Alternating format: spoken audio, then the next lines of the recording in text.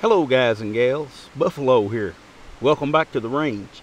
We're making that transition into fall now, and this weather change has got my sinuses all messed up, so please excuse my weak and crackly voice during this video. So today I've got the Federal Punch rimfire ammunition out. I've got the 22 Magnum and the 22 long rifle. I've featured both of these ammos on my channel before, but I've never showed them side by side together, and I've never shot them into the same gel block beside one another. So that's what I'm going to do today. Now these are both rimfire cartridges, of course, but they go about their business in totally opposite ways. The 22 Magnum uses a heavy for caliber bullet with a 45 grain jacketed hollow point, while the 22 long rifle uses a light for caliber 29 grain flat nose. Advertised velocities are both taken from a 2-inch barrel. With the 22 Magnum, we see 1,000 feet per second. With the 22 long rifle, we see 1,070 feet per second. So there again, you can see that they're really shooting for the high velocity out of the 22 long rifle. A 29 grain bullet in a standard 22 long rifle case is what we know as a 22 long. But they're using a stinger length case here. A stinger length case is a little longer than your standard 22 long rifle case. So take a look at these cartridges. This is that 22 Magnum. See that nice deep hollow point there on the end? These have done very good in my testing on this channel. And this is a 22 long rifle. Little flat nose. Both these are nickel plated. Very nicely done by Federal. And since both of these are advertised for use in short barrels, I'm going to be using the 1 7/8 inch barreled Ruger LCR for the 22 long rifle, and the 1 7/8 inch barreled Smith & Wesson 351C for the 22 Magnum. Now, if this barrel looks a little bit longer than the one on the Ruger, it looks like a true 2-inch barrel. It's not really. It has that standoff at the end where the Ruger doesn't. So it makes the barrel look a little longer, at least that barrel shroud. So that's the two revolvers I'm going to be using today. I've got a gel block set up over here. We'll get to that, but first I wanted to show you the chronograph footage that I got the other day from both of these revolvers. So first off, I shot the Ruger LCR with the 22 long rifle Punch, and it did really well. I got an average of 1,129 feet per second with an extremely good standard deviation of about 8 feet per second. So as you can see, it easily beat the advertised velocity of 1,070 feet per second. With the 22 Magnum, I got an average velocity of 1,082 feet per second with a standard deviation of 35. Again, well above the advertised velocity of 1,000 feet per second on this cartridge. So on this day, out of these two revolvers and over this particular chronograph, I am getting about a 47 feet per second difference between the 22 long rifle and the 22 Magnum, with the 22 long rifle being the faster of the two. So I've got a Clear Ballistics 10% gel block here. These are the same gel blocks that I use in all my videos for consistency's sake. I'm going to shoot the bare block first, and then we'll come back and throw some denim over the front of it and shoot through some denim and see if that changes anything. So up first, I've got the Ruger LCR and the 22 long rifle Punch ammunition.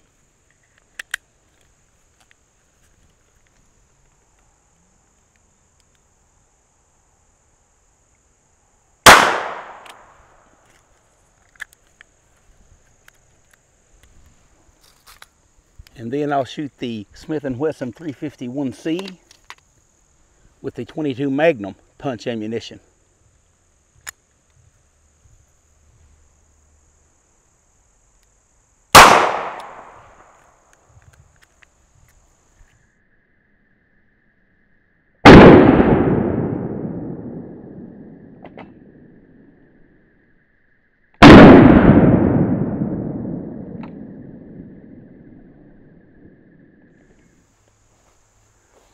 Okay, so taking a look at it, this is where the 22 long rifle went in.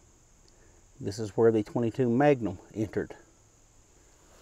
We swing around to the side here and check this out. I would not have predicted this.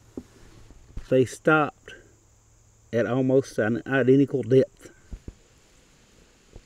which is about 12 3/4 inches.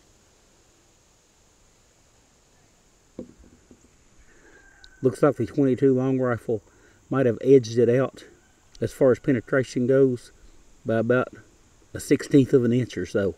It's very close. And those wound tracks aren't touching. If you look at it from the top, nowhere do they touch each other. That is pretty cool. And the wound tracks themselves are very, very similar. This one is the 22 long rifle, and the 22 Magnum made the same track, except a little farther in. The same cavity there. How cool is that? I did not think they would look this similar in the gel block.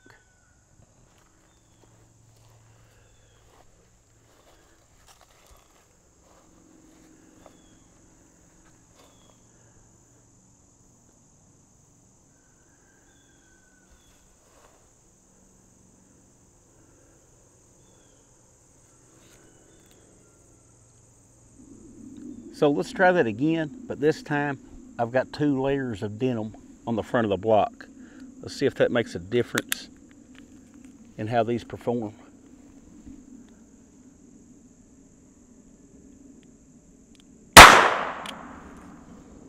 There's the 22 long rifle.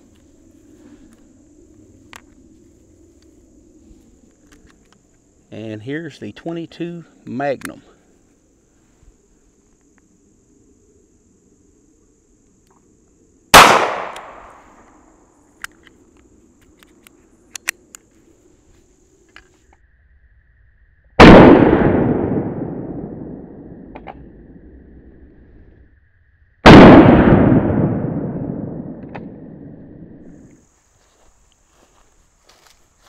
Here's our denim. It's just a pants leg piece that I cut out.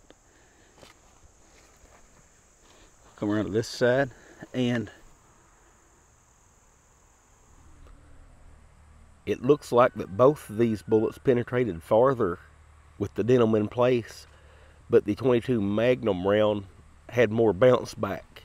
It actually settled in exactly about the same depth as it did without the denim. But that 22 long rifle round settled in even deeper. As far as the tracks and channels go, the 22 long rifle left a bigger cavity. I don't think you can see the 22 Magnum cavity here. It is not very big at all. I'm trying to find it for you in the viewfinder, but it's just it's a lot smaller than the 22 long rifle cavity. If you trace this one out, and none of these tracks are touching each other. I did check that. It did leave a little bigger cavity where that hollow point stopped. But that 22 long rifle, that's impressive. It came in right there and went, right there and went across. It left a pretty good cavity there, certainly bigger than the 22 Magnum left. Then it slimmed down to hardly anything here and then stopped. I am impressed with both of these rounds, but especially that 22 long rifle round. Mostly just because of how surprised I am at how well it performed against the 22 Magnum. I'm going to cut these out of the block and we'll take a look at them. Okay, so I cut those bullets out of the gel block, and as you can see by looking at them here, they both performed exactly like they were supposed to, denim or no denim. The hollow points on the 22 Magnum cartridge expanded and looked just like you would expect them to. Didn't matter if the denim was there or not. And the flat points, of course, penetrated deep like you would expect them to do. What surprised me on this gel block test was the wound channel that little flat point was able to leave. It was very comparable to the hollow point of the 22 Magnum. And in that second shot, when I had the denim up, it was even more impressive than the 22 Magnum was. So that kind of surprised me. You know, I do these tests. I don't know the outcome before I do them. I do them because they're fun, and it provides you guys with a little bit of insight. If you're looking at these rounds, or something in particular that I'm showing, it can give you a piece of the puzzle you're looking for. Of course, the benefits to the 22 long rifle, or it's about half the price, or maybe even less than the 22 Magnum punch. Talking about the punch rounds here.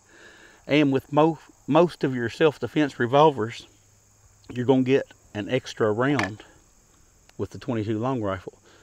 Just like this example I've got here, this little LCR in 22 long rifle has 8 rounds. This 351C will hold 7.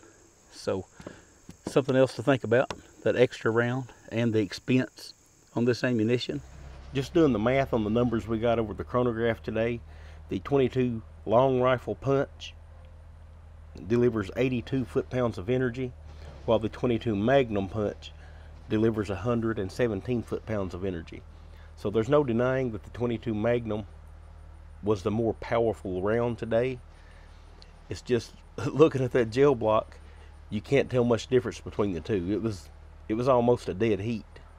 But that's really all I've got for you guys today. Always remember, if anybody asks you to give up a little of your freedom for the greater good, that freedom is the greater good. And I'll talk at y'all again soon, hopefully with my voice back next time.